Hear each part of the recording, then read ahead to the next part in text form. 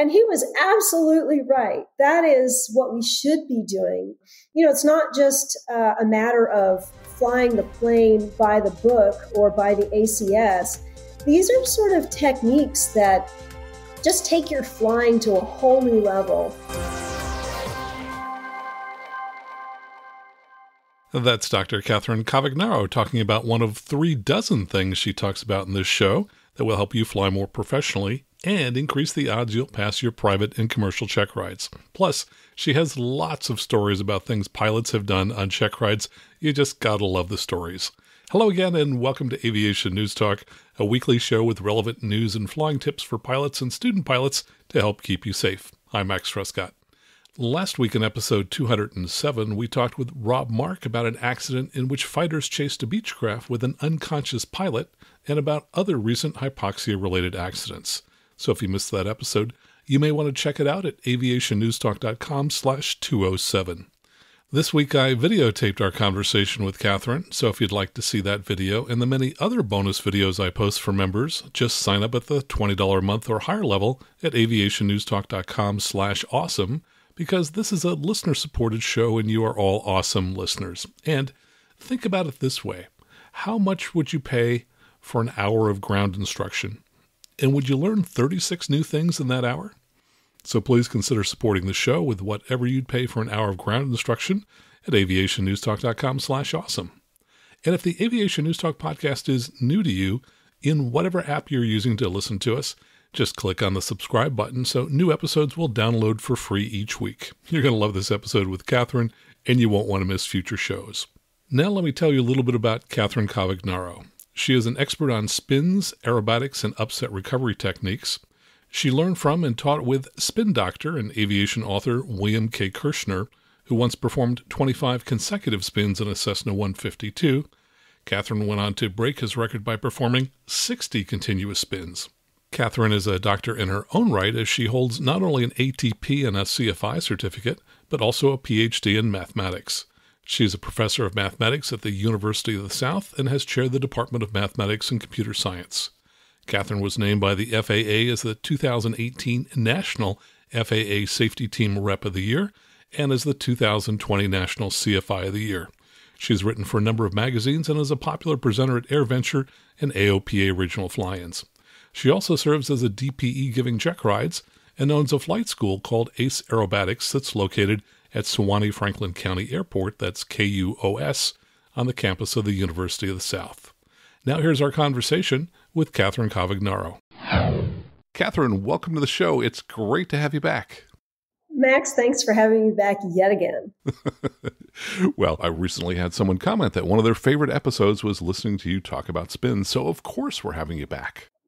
I love that. And I'm glad that podcast was helpful. Super.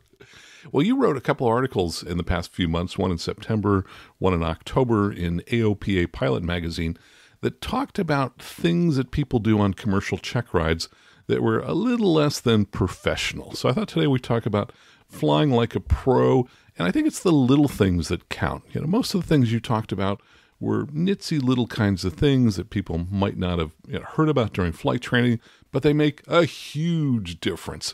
Let's kind of start with the beginning. Talk about getting a standard pre-flight briefing and things that people might overlook when they're doing that. Absolutely. So on practical exams, especially for the private and the commercial, we have to, actually for the instrument as well, we need to ask for a cross-country to be planned. And I'm sort of surprised and disappointed sometimes that candidates come without having secured a standard briefing for our flight. And some even admit to me that they have never secured a standard briefing before. And especially if you've come for an instrument check ride or a commercial check ride, it makes me wonder, how have you been going on those cross countries? And, there are a number of ways that you can secure a standard briefing. The FAA gave some guidance in an advisory circular in early 2021 that talks about how a self-briefing can actually satisfy the requirements of a standard briefing. And, it's more than just about weather.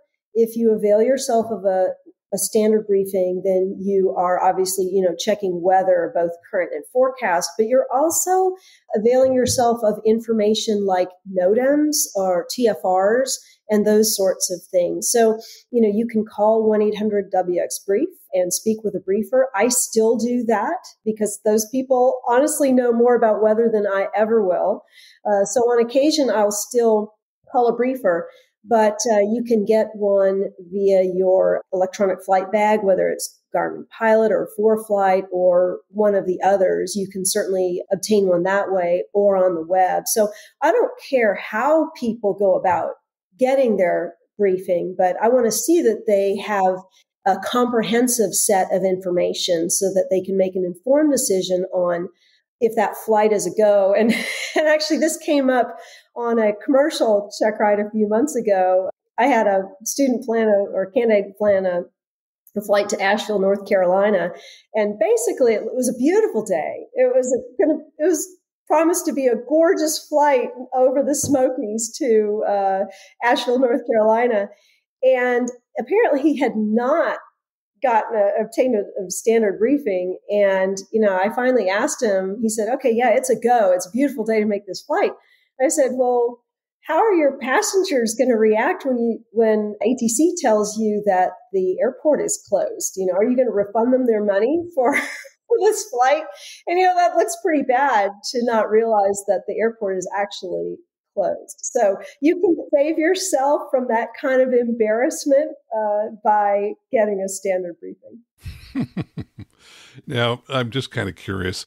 How did you happen to know the airport was going to be closed and have him choose to flight plan to that destination? Is there some way to figure out which airports in your area are closed easily without checking every NOTAM? So it's interesting. I did not do that on purpose. What I found is that, I usually will assign cross countries to places that I would like to visit. In Asheville, North Carolina, I've been in there a number of times, and it's a beautiful area, a gorgeous airport. And this had been a few days before. I said, hey, why don't you plan a flight to Asheville, North Carolina? And I received my own standard briefing before the practical exam started. So, of course, I saw the NOTAM section that said airport closed. But, if you only check weather, you don't tend to notice that the fact that the airport is closed. So I noticed it myself a little while before the practical exam started. So, and, that would have been fine for him to say, well, okay, the airport is closed. And we would have then continued on that cross-country plan as a thought exercise. Okay, the airport's closed, but let's go ahead and look at the rest of the planning. Had the airport been open, would this still have been a go? So, I don't try to throw curveballs, but here's the thing, curveballs come in just our normal flying. I'm sure you've had your own curveballs thrown at you, and I don't really have to try to trip people up. Things just happen. Right. It's so funny because you and I had talked at one point and kind of both said, yeah, stuff like this has happened to us. So for the folks who are listening, yeah, the reason we know to avoid these mistakes is because we've made these mistakes. Many years ago, I was flying to South Lake Tahoe Airport and got there, and guess what? The airport was closed. Now, it turned out that they were using the taxiway as the alternate runway while they were continuing to repair the actual runway. But it was pretty embarrassing to realize, oh man, I made a fairly junior mistake in that regard. Well, you wrote a story about stepping on flaps, and I thought that came up in kind of an interesting way. Tell us about that. Right. Actually, so I've been flying for 22 years now. Yeah. By the way, a number of these items of which you and I are going to speak today, now I've been guilty of a number of these as well. So, and this is just last year. So in my 21st year of flying, and I feel like I've learned some things along the way, but I was swapping Bonanzas with a friend of mine who lives in Michigan, and we met halfway, and so that he could take my plane to Michigan for her annual, and then I was going to take his Bonanza back to Tennessee. And I was putting my things into his plane, and I stepped up on the wing, and his flap has the black anti-skid paint on the flap as well as the wing. And so I just stepped up there, And I hear this, he just barked at me. He said, "Hey, get off my flap." And I was really confused because I said, well, the flap is retracted and, it's got the anti-skid on it. I thought, okay, well, it didn't say no step. So I asked him to explain, and he said, well, listen, that's a part that moves. And I prefer to just be gentler to my airplane. And, why step on the flap if you don't have to? And I thought, that's a great idea. That makes a lot of sense. So I'm still continuing my education on a proper way to treat airplanes. And ever since then, I don't step on my own flap either, even though it has, of course, that anti-skid paint, which would lead you to believe that it's okay to. But I thought that was a good lesson.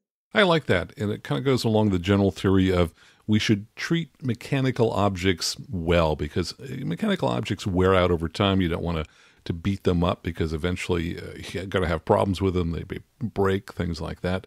I had an incident that occurred, in the past week, in which I got into an airplane with a gentleman I'd never flown with before. He had flown mostly older Cirruses in the past. And a lot of those doors, you really need to give them a good slam to get them to close properly. Now, it turns out, starting in 2016, I believe, they've got doors where you can pull them in, with your pinky, hardly any force required at all to close them, and then you just push the handle down. And as he reached for the door, I put up my hand and I said, "Stop." And unfortunately, he just, he slammed that door so hard my ear hurt afterwards, the left ear on that side of the airplane. So I would say to folks in general, doors on airplanes are not as heavy as doors on cars. And usually they're very lightweight by comparison. Yet a lot of people, passengers in particular, will slam doors because they're used to slamming car doors. So word to the wise, eventually those doors are going to wear out. Right. And I actually learned a similar lesson on making sure I brief people on closing the door before they even get in the airplane. I was flying a turbo Saratoga that was a friend of mine, and I was flying with my sister. And so the owner of the plane is in the back. I'm flying, and my sister, who's not a pilot, was getting in on the right side. And I hadn't briefed her on the door. And before I could say anything, she takes the door and she just slams it. And I just cringed. This is not my airplane. And even whether it's my airplane or not, I just cringed. And I knew he was dying in the back. And he didn't want to be rude to my sister. But I learned my lesson there, that you brief people on how to close the door before they're anywhere near the door. Yep, exactly. All kinds of little gotchas here in flying. Well, let's talk about one that both you and I have encountered, and that's the brake check. Talk about some of your brake check stories, and then I'll throw in some of mine if I have others. Okay, so I give a number of practical exams as a designated examiner, and I'll tell you, this is really independent of the type of exam, whether it's private, instrument, or even commercial. The candidate will typically do a brake check after startup. And, first of all, they give some throttle, we get moving, and then they slam on the brakes so hard that it doubles as an integrity check for our safety harnesses. And it shouldn't do that, right? So, we're thrust against the safety harnesses, which is really uncomfortable. And also some people will hit the brakes before retarding the throttle, which to me just doesn't make sense, and it's uncomfortable. And what's even more, and this ties into the exchange of flight controls, they'll often ask me, "Would you like to test your brakes?" To which I'll say usually, "Yes, please." And so they just suddenly will say, "Your airplane," and they take their hands and feet off the controls, and the throttle isn't at idle. So here we are about to careen into a line of parked aircraft, and I'm racing to get my feet on the brakes. And that's another thing. Before you exchange flight controls, that three-way exchange is there for a reason. For instance, if I am handing the controls back to somebody, I keep my hands on the controls until they verbally tell me they have the controls and I visually see they have the controls. And only then do I take my hands and feet off the controls. So I've seen some just really less than graceful and sometimes downright potentially dangerous, brake checks. What have you seen, Max? Well, I think that you make a really good point. And let me just talk. I'm going to talk about those things in reverse order. The three-way positive exchange of the controls.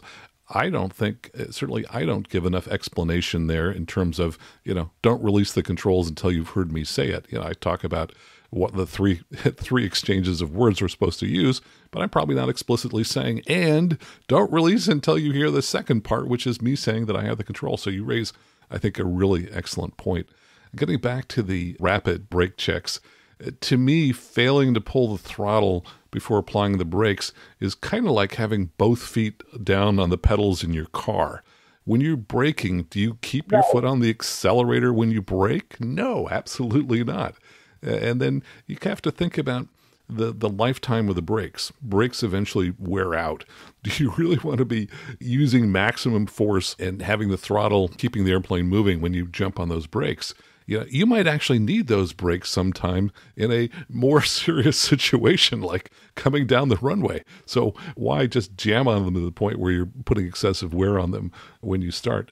Now, I told you before we started here that when I did my commercial check ride, the very first thing the examiner said as I started out was, "Hey, you're riding the brakes."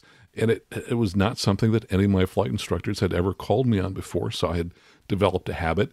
And certainly I tell folks that they need to basically keep their heels on the floor when they're taxiing. If you've got your feet just lightly resting on the pedals as you might in the car, you almost certainly are applying a little bit of brake and you might not be aware of it.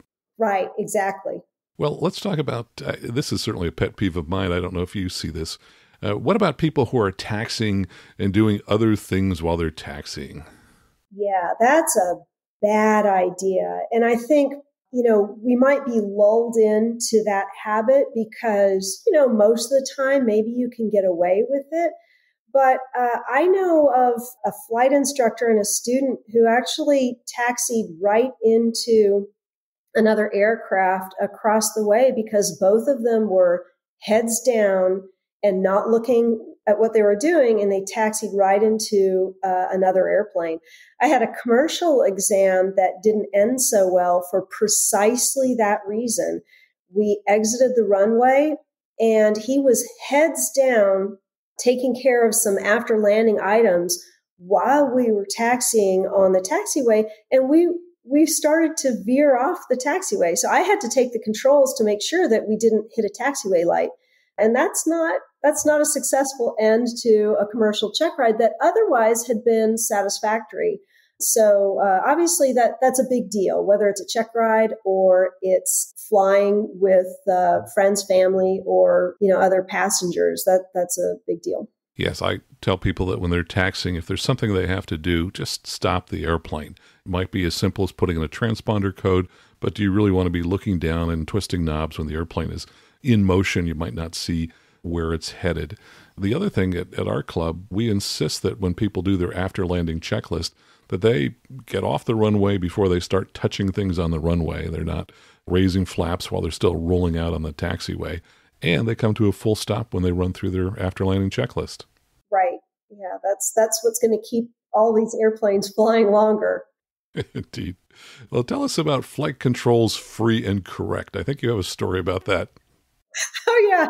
My bruised knees attest to the fact that when candidates do their flight controls free and correct, they do that without warning me. And, if I could have just a couple of seconds to get my knees out of the way, then I wouldn't have the bruises that I do have on my knees. So just look at your passenger and say, excuse me, I'm about to test the flight controls, or you might want to move your iPad, or, just give us a heads up so we can move our devices and body parts so we're not bruised in the process. Well, and I could say that a bruised knees is minor. Let me say that for people who are flying something like a Diamond DA-40, which has a stick between your legs, please warn the flight instructor before you start doing that free and correct check on the stick.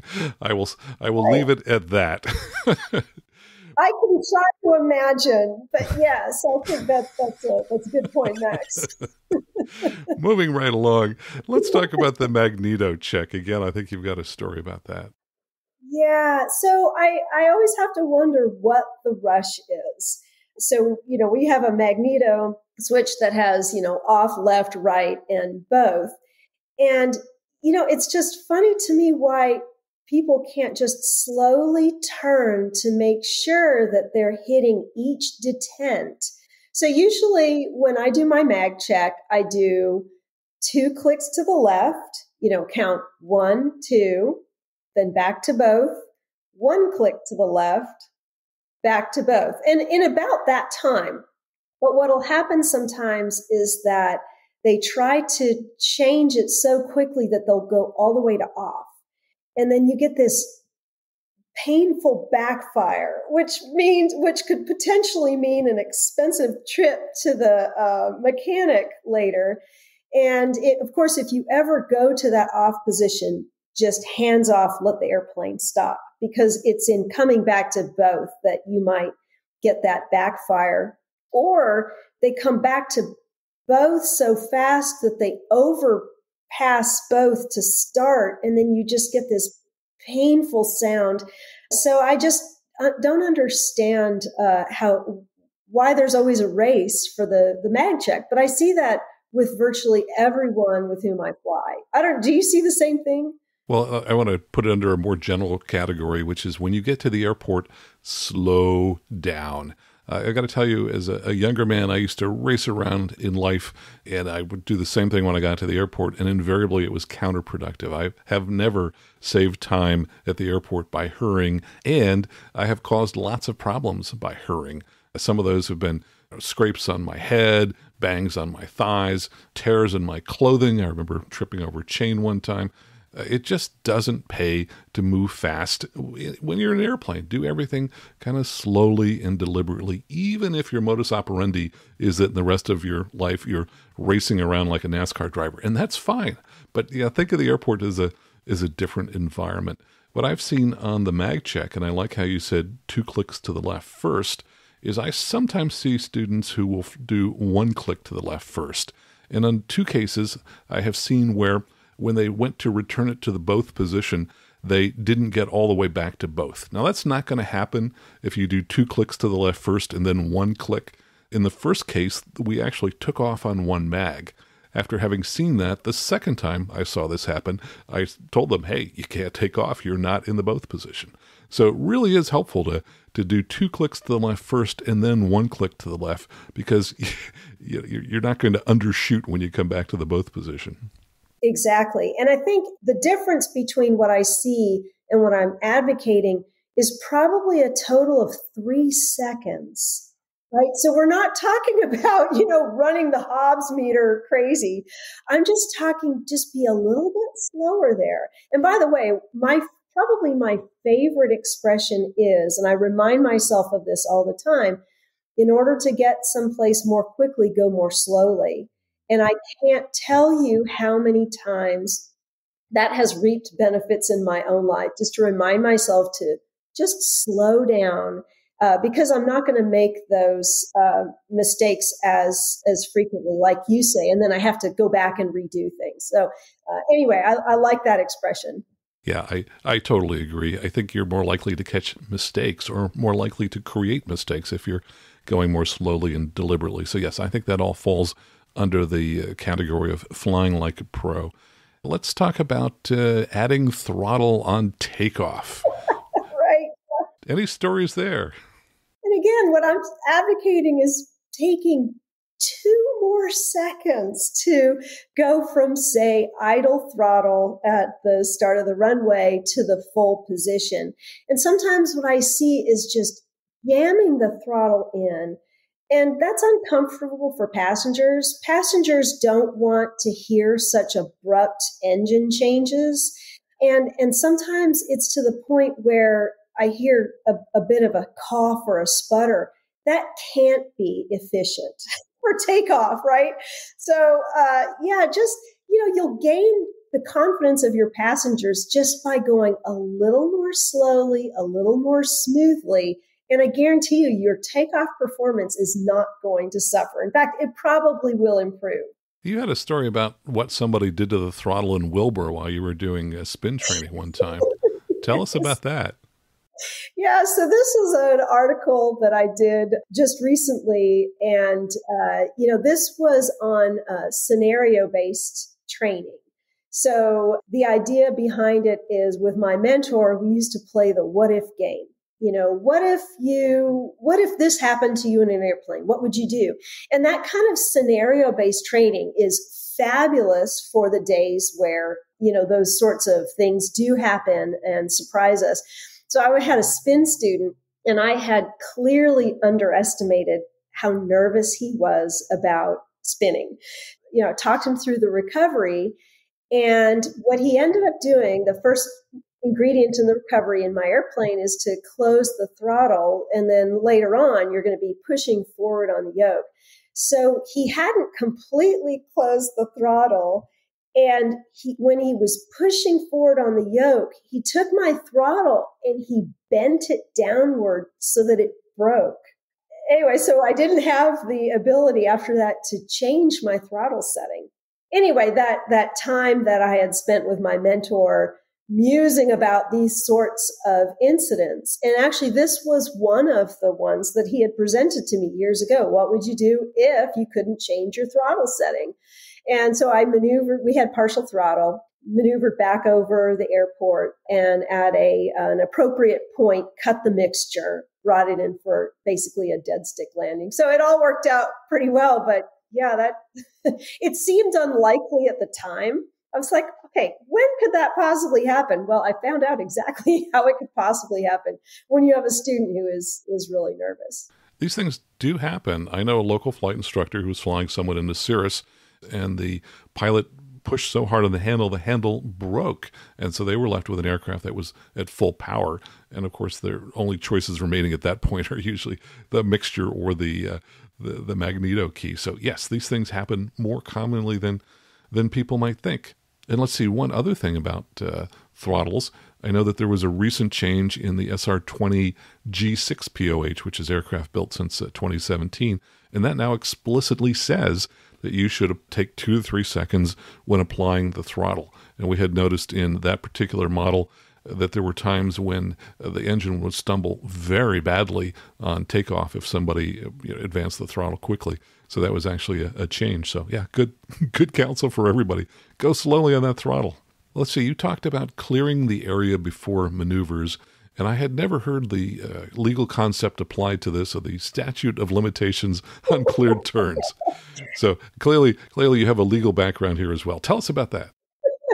So what I have to say, it's one of my pet peeves on a practical exam. First of all, sometimes candidates will ask me, how would you like me to clear the area? And I tell them, I couldn't care less. I just want to make sure that we're not going to hit any other airplane, and we're not going to hit any terrain or obstacles. So there are many ways to clear an area, and they're all fine as long as they guarantee that we are going to continue our flight safely. But then I've noticed in some of these checklists that folks will clear the area. Clearing the area is an item in the checklist. And, they maybe do it in 2 subsequent 90-degree turns, maybe left and back to the right, which is fine.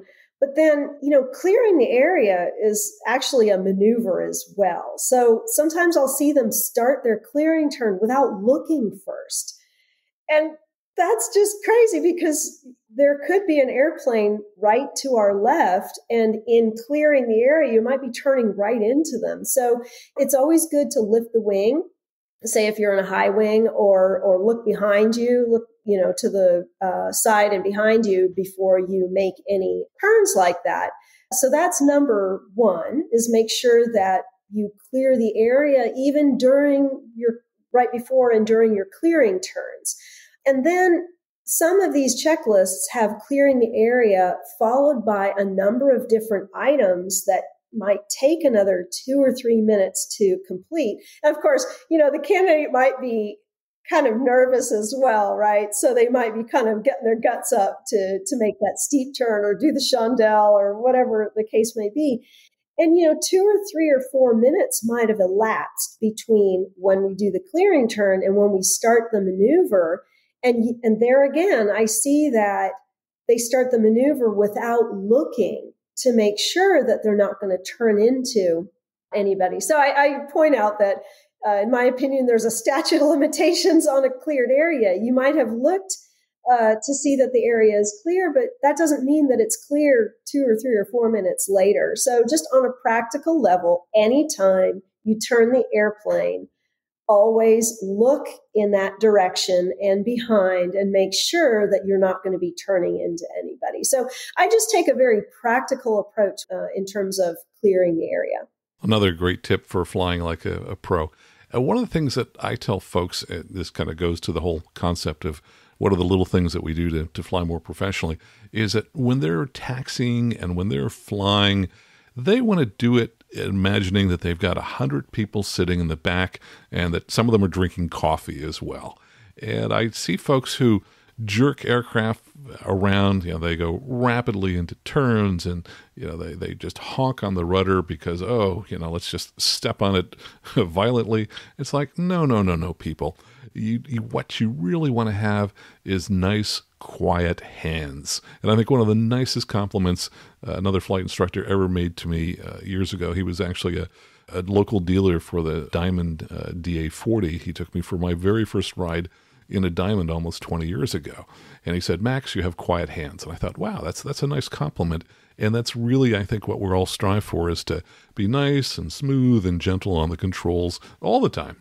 Yeah, it's actually interesting you bring that up too, because, as a flight instructor, I virtually exclusively teach aerobatics. And I think some folks come for aerobatics with the preconceived notion that, okay, now we're going to rack this plane around and sort of show it to its boss. And what my mentor taught me years ago is that good aerobatics is smooth aerobatics. Good aerobatics is as gentle to the airplane as possible. You can be authoritative, but smooth. Authoritative does not mean jerky. And so I learned a lot from him. And that's one thing that I try to impart to all of my students and candidates, is that, you're going to inspire confidence by being gentle to the airplane.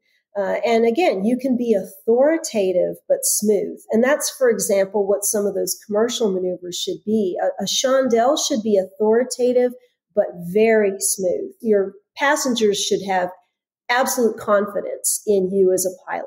Let's come back and talk about the landings now. You had a great story about a topic that I hadn't really quite thought about in that level of detail, which had to do with reducing manifold pressure before advancing the prop control. Made total sense. Tell us about that. Okay, well, I'll start with my own commercial training. So I flew, I believe it was an Aero when I was working on my commercial. And, all I had flown before that were non-complex aircraft. So this was my first experience with handling retractable gear and a variable pitch propeller. And I had studied up on the POH. I made sure I had all of the procedures down. I was going to impress my flight instructor. And so on the downwind, I put the gear down. And then I went ahead and advanced the propeller lever forward, as it said in the POH.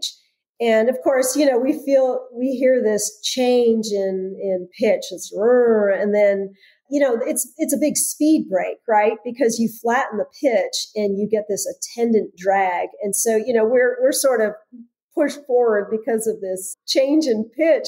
And he just barked at me. He says, "Your passengers don't want to hear that and they don't want to feel it." And I was a little surprised. I didn't know what else to do. And he said, "Listen, wait until you've reduced the manifold pressure to below the propeller governing range. And then when you advance the propeller level forward, your passengers won't hear anything and they won't feel anything." And he was absolutely right. That is what we should be doing. It's not just a matter of flying the plane by the book or by the ACS. These are sort of techniques that just take your flying to a whole new level. And I really appreciated my flight instructor, Frank Passarello, at the Tullahoma Airport, who shared that with me. And I have never forgotten that. And every time I fly an airplane that has a variable pitch prop, I always make sure that I know what the governing range is. So for my Bonanza, it is when I bring the prop level forward under 13 inches of manifold pressure, you won't hear or feel a thing. So I'm really grateful for him for helping me bring my flying to the next level. Well, that's a fabulous tip, and I was really happy to learn that from you. One of the things that's related to that I've noticed over the years is that a small amount of movement on the prop control causes much greater impact on noise than the same amount on the throttle. And I think people get used to being able to move the throttle at a certain rate. You got to move the prop control much more slowly. That's absolutely true. Yeah. And one thing I like about my Bonanza is both the throttle and the propeller actually have vernier controls so that you can give just slight twists with some really small changes. So I try to make most of my throttle inputs and certainly all of my propeller inputs using that. Yeah, the vernier controls really help a lot. Well, let's talk about crosswind landing techniques. I think you wrote about some stories that you've encountered with those as well. Right. So, on practical exams, of course, crosswind landing techniques is an item in the ACS. And usually there has to be, just on any given day, there's some bit of a crosswind typically. It's a rare day when the wind is exactly down the runway. And especially when I look out the window and I see a pretty whooping crosswind, I might say something like, so, when we get out on the runway, the winds are coming from the east and, you might be taking off on 1-8. How are you going to handle that crosswind? Oh, okay. Ailerons are going to start out fully to the left, and then I'm going to ease them out as we take off. And then when we get out to the runway, we take off with ailerons in the neutral position. And it's no shock that we get off the runway and here we are, veering toward the windsock. And a couple of times I've actually had to take over because of such poor directional control. And that's something, I think crosswind takeoff and landing techniques, or proficiency, that's something that can atrophy for every one of us. So it's really important that we all go out regularly and practice that. So I see big gaps in those techniques. And I think crosswind landings is one of those things that actually helps with visualization. If you've got time sitting at home in your easy chair, close your eyes, imagine that you're on final and, I'm getting blown a little bit to the left of the final, and just kind of visualize the control inputs you're going to use to get back on the final.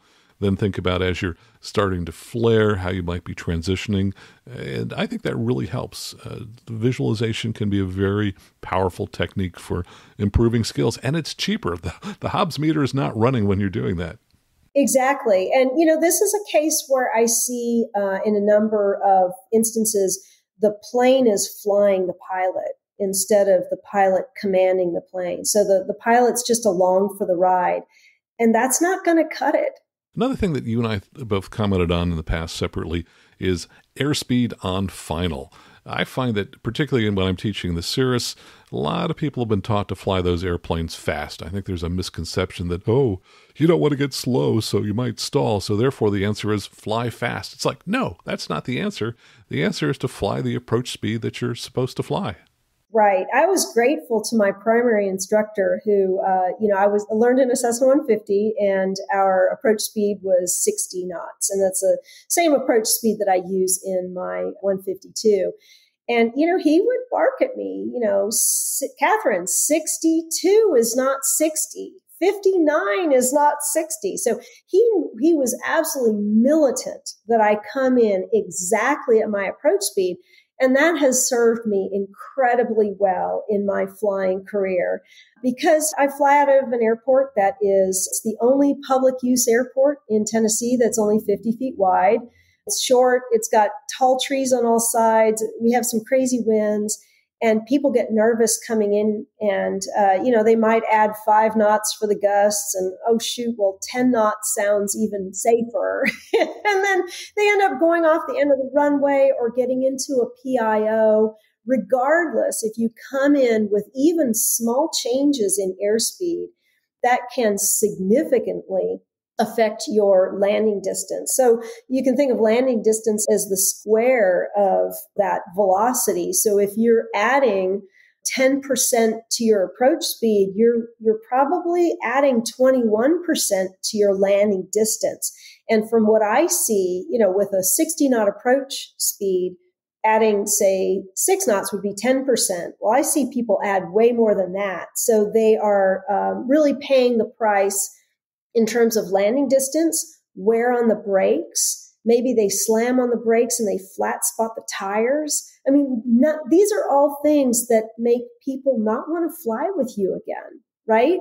So, and we all want folks to fly with us again. So nailing your approach speed is going to help you with all of those problems. And one thing I point out too is, my landing at my airport can be a bit of a challenge because, like I say, it's often kind of gusty and such.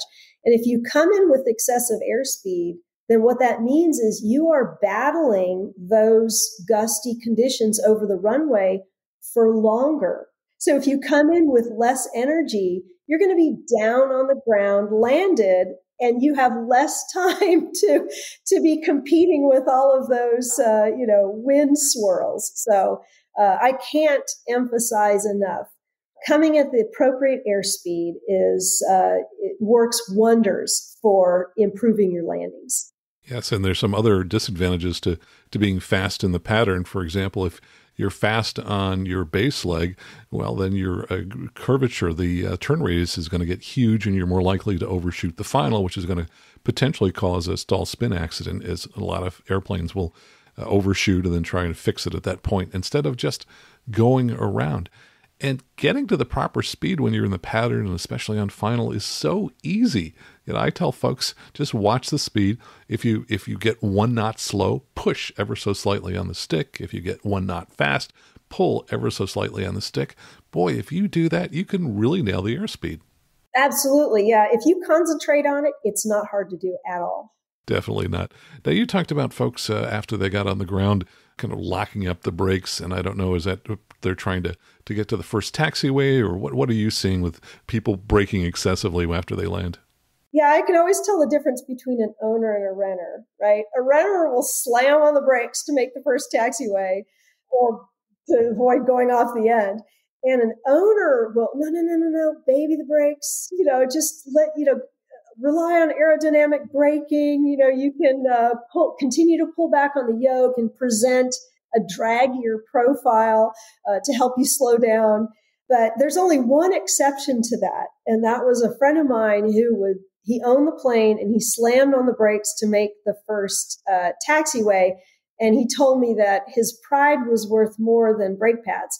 And I can tell you, my pride is not worth more than brake pads. So, I just feel like if everyone could own an aircraft, maybe they'd understand that these things are costly. But I think we can all understand the price that we pay by having aircraft that are not in the kind of condition that we all want to fly, right? So I always say that I want to fly an airplane like I hope the last person did.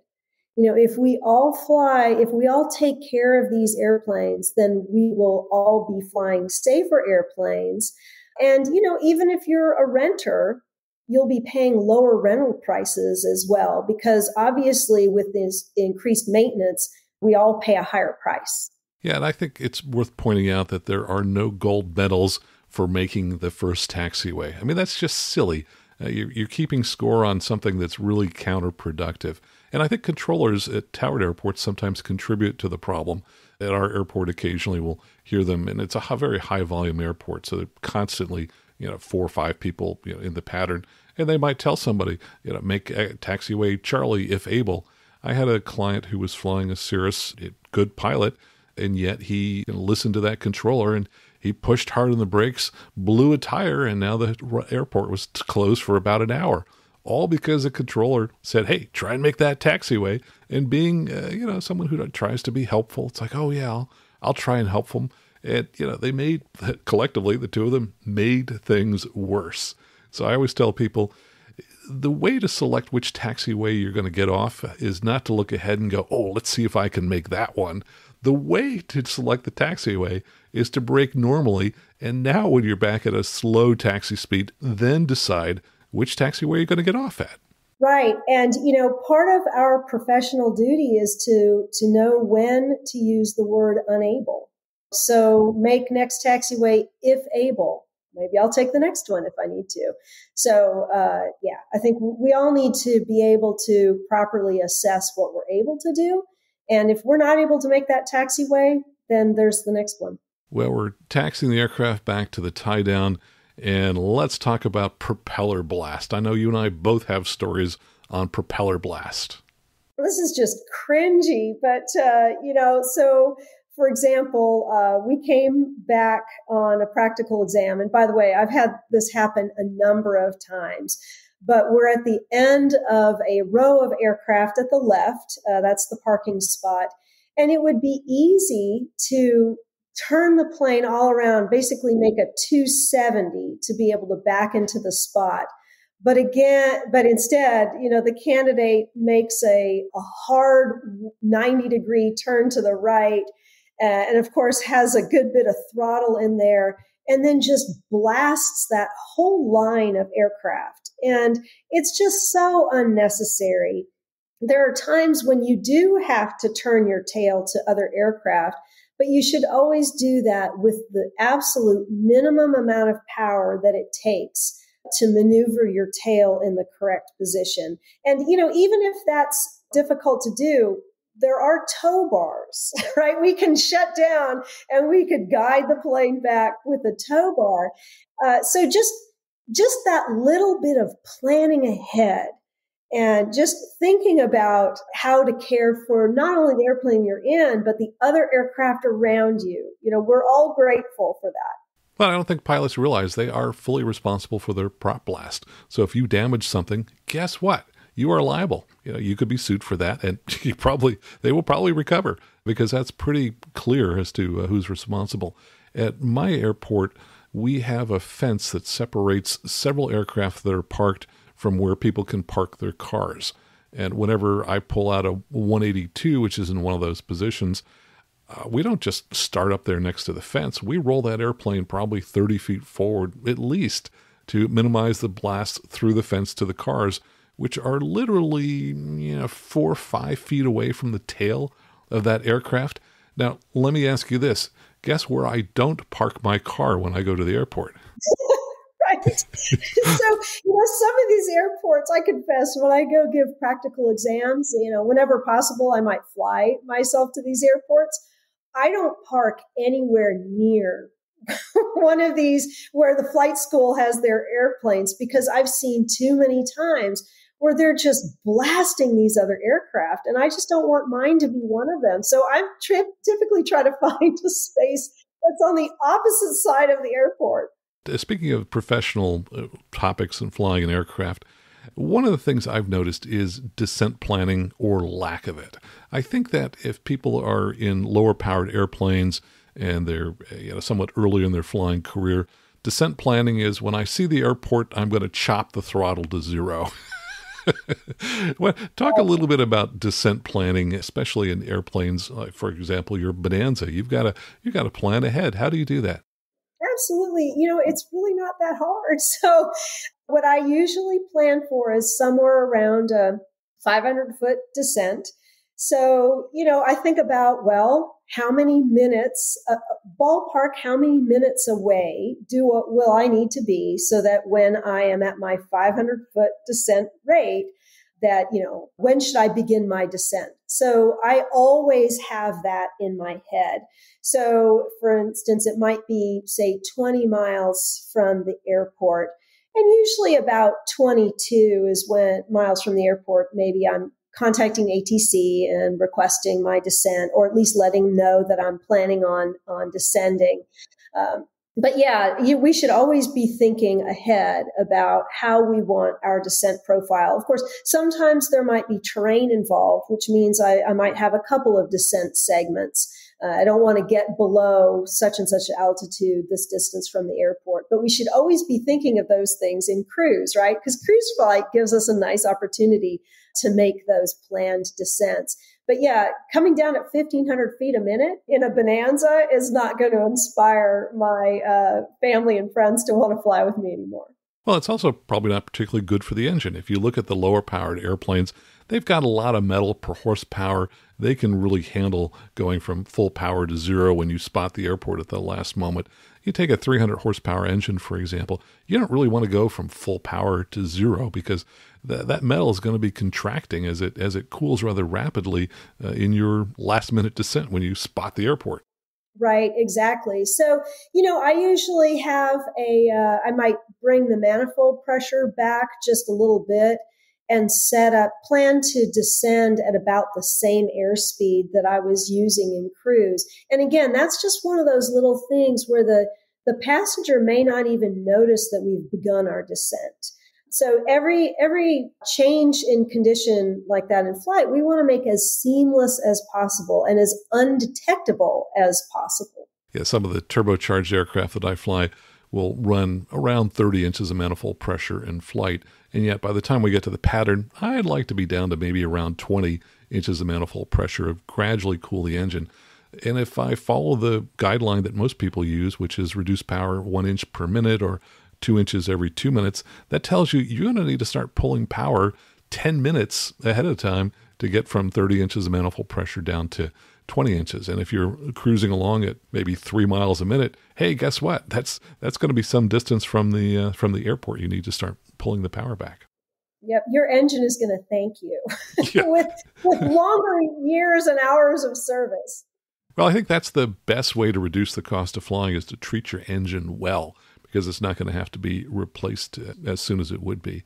Another thing I see is the long straight-in final. It's interesting to me that all of the training we give students is in pattern work, and yet I don't remember reading anywhere in the FAA handbooks or anything that says, when you're flying the long straight in, here are techniques for flying the long straight in. And I think that people just assume, well, it's a no-brainer. You just kind of aim for the airport and descend, and it works out fine. And yet, what I've seen invariably, especially in some faster aircraft, people end up high and fast, and they don't know how they got there. And so, what I generally tell them is, you're going to lose about 300 feet per nautical mile. So your goal is really to cross a point about 3 miles from the airport, at about 1,000 feet above the airport, and you need to have slowed down to flap speed at that particular point in time. Because if you haven't, well, now when you take additional time to slow, you're going to get even closer to the airport. Then when you hit the flaps at the maximum flap speed, you're going to bump up another 100 or 200 feet. And so, yeah, now you're going to be high and fast. So I think the long straight in just doesn't get much attention in flying. Right, exactly. So, we have key positions in a regular rectangular pattern. We should also have key positions in a straight in, which is basically what an instrument approach does. So, even if you're going to an airport in VFR, it's not a terrible idea to dial in an instrument approach if there is one to the runway, or at least use that kind of planning as a guidance for those key positions. Yeah, and I think another way to look at it would be if you took a standard pattern and said each leg is a mile, for example. From the time you pass the numbers on downwind, you've got roughly 3 miles to go. Just straighten that out, and on each of those 1 mile segments, be configured as you were in the first mile for downwind, the second mile for base, and the third mile for final, and things are going to work out much better. Well, I'm trying to think other kinds of things that I think about in terms of professional flying. One thing I would say is that people that are flying more professionally just have better situational awareness of what's going on. I think that there are a lot of folks who are listening to the radio, and all they're doing is listening for their call sign, when what they really should be doing is listening to what all the other airplanes around them are doing, and then kind of project forward in their mind, if this airplane is on the 45 and I'm on the crosswind, oh, wait a minute, this might be a potential conflict. Why wait to discover that until you actually see that airplane up close and in person? Right. Painting that picture in your mind of what's going on at the airport is really an important thing to do, which necessitates, by the way, if you're hearing announcements on the radio, go ahead and be quiet. So I've heard people talk over other folks making announcements on the radio that are helping me get a picture of what's going on at the airport. We've got somebody on a base, we've got somebody on a departure leg, we've got someone on the 45, and how are we going to enter this? Because sometimes this might be an instrument practical exam where I'm trying to weave all of this together to help the candidate get as close to the missed approach point as possible, or complete as much of the approach as possible while being respectful of the other folks in the pattern. So if you hear other people making transmissions, just go ahead and be quiet for a sec and let's together get a mental picture of what's going on there. Yeah, I think another thing that I see with folks that fly more professionally is they know more about the things in their airplane. So for example, especially as you move into glass cockpits, there's just a huge number of options and tools available to use. In fact, just to go back to what we were talking about, descent planning. You and I just talked about how you can calculate mentally when to do descent planning. And yet in any of the modern GPSs or any of the modern glass cockpits, you've got tools in there that you can use to set up that will allow you to cross 1,000 feet above the terrain 3 miles away from the airport. So I think the professionals really do a better job of being curious and learning everything they can learn about their airplane. As I like to tell people, when you're engaging in an activity that can kill you, it really pays to know everything you can know about that activity. Right. It's not cheating to use those tools. It's smart piloting. And, sometimes I'll see, say on an instrument practical exam where maybe I've let them know the approaches ahead of time that I'm going to have the person execute. I tell them later when they're setting up in the air, I tell them it's not cheating to have loaded that on the ground. If you expect that that's the first approach you're going to do, in fact, it's not cheating. It's just smart, right? Yeah, certainly when I got my instrument rating prior to the days of GPS, it was important to set up everything on the ground beforehand. You need to set those radials, and likewise, why wouldn't you set everything up immediately? I think the challenge we have as pilots is the heaviest workload occurs at the very end of the flight, where we're also the most fatigued. And so it pays to take as many of those activities as you can and move them from the end of the flight back to earlier points in the flight. And that's just a really great approach to flying. Right. I think so much of what we've talked about so far today is just anticipation, right? So when you're talking about setting up your airplane, I got my instrument rating in the days before, certainly I had GPS accessible in my own airplane. And, every nav frequency, every comm frequency, the standby was set up to what I anticipated I would need.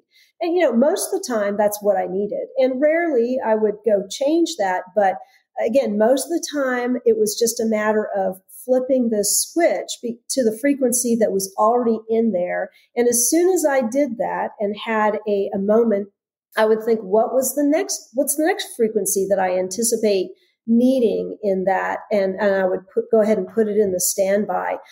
Just anticipating is, such an important thing for us to remember as pilots, because the smoother our workload is, again, the better experience our passengers are going to have. Yeah, working ahead makes total sense. The last area I can think of that we haven't touched about that I think really differentiates pilots from the pro pilots is communication. I see a couple key things. One, people who fly more professionally are less verbose. They are more precise. They're not throwing out excess words. When they call, they're not throwing in words like checking in. Well, of course, we know that you are, what else would you be doing? with you. Yeah, again, yeah, you're with me, and so is the supervisor with me on the other side of the radar screen. We all know this, so you don't need to say that. But perhaps an even bigger area is, I think, the more professional pilots seek to eliminate ambiguity and they seek clarification.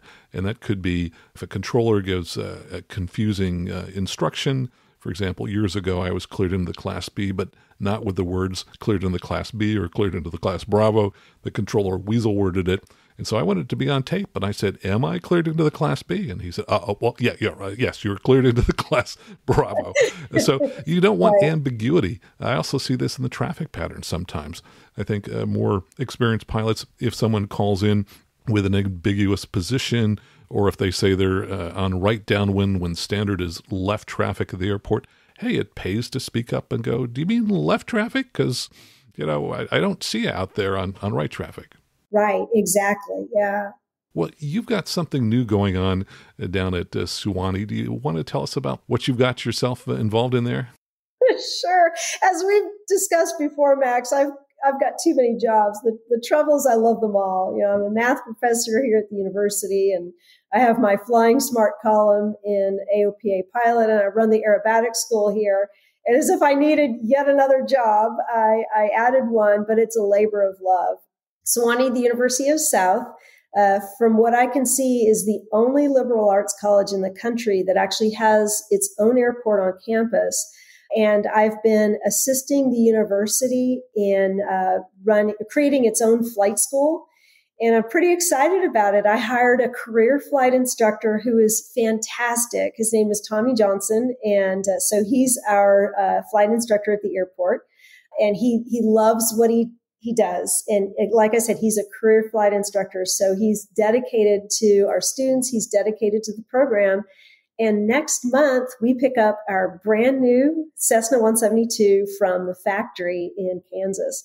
So I could not be more excited about that. And to see my airport flourish is pretty exciting. Well, I see the logo on your shirt there. It says the Flying Tigers. Was that created specially for the program? Exactly, yeah. So this, of course, the Flying Tigers were from World War II. And the Suwannee's mascot is the Tigers. So I asked the wonderful art folks at the university to create a version of the Flying Tigers that is consistent with the logo they have for the university, the Suwannee Tigers. So this is the Suwannee Flying Tigers. And to find more out about our program, of which, not only the students here at the university can avail themselves of expert, just wonderful flight instruction in wonderful equipment at our airport. The web address is flyingtigers@suwannee.edu. So I'm just super excited about that. That's fantastic. And where do people find more about you and your writing? So my aerobatics school my email address is Catherine at aceaerobaticschool.com, or the web address is aceaerobaticschool.com. And again, I write the Flying Smart column in AOPA Pilot Magazine that appears every month in the Rudder and Wrench section. So I'm always grateful for folks who write me and just connect with me on my article topics. Or if they have any comments, I'm always happy to hear them. Well, it's always such a delight to have you here on the program. Dr. Catherine Cavagnaro, thanks so much for joining us again here today. Thanks so much, Max. And I got to tell you, after this conversation, I think you're somebody I definitely want to fly with. That'll be fun. Let's figure out how to do that soon. Yeah, I'd like that sometime. So yeah, likewise. All right. Thanks again for having me. It's always a pleasure. And my thanks to Catherine Cavagnaro for joining us today. Hopefully you learned a few things from her that will make you a better pilot. You'll find links to Catherine's flight school, her YouTube channel, and the University of the South Aviation program in our show notes. And if you've gotten all the way to this point, you must love the show. But if you're one of the 97% of listeners who just haven't yet gotten around to supporting the show, hey, I totally get that. Life is busy, and yes, it would take a few minutes to go online and sign up. But hey, if you're getting a free hour of useful information each week that can hopefully save a life, well, please go ahead and take a moment to sign up now. Everyone who donates gets their name read on the show, and depending upon what level you sign up at, you may receive the scripts to our news shows, links to the many news stories we had to cut for time, free access to my online courses, and at the $50 a month level, I'll read your name every month and send you a signed copy of one of my books after 2 months. If you'd like to receive all of those goodies, then you need to sign up through Patreon to make a monthly donation. To do that, go to aviationnewstalk.com/awesome and you can pay using a credit card. You can also support the show through PayPal, and their system gives you the choice of either donating monthly or making a one-time donation. Now, if you do sign up via PayPal, I don't have a way to get the show notes to you, but you can still get the free online courses and books that I offer at the $35 and $50 a month levels. And to donate via PayPal, go to aviationnewstalk.com/PayPal. And thanks so much for your support. And finally, please tell all of your friends about the Aviation News Talk podcast. And if they don't know what a podcast is, send them out to the Apple App Store or the Google Play Store on their phone, where they can download our dedicated app for free. Just search in the store for Aviation News Talk. So until next time, fly safely, have fun, and keep the blue side up.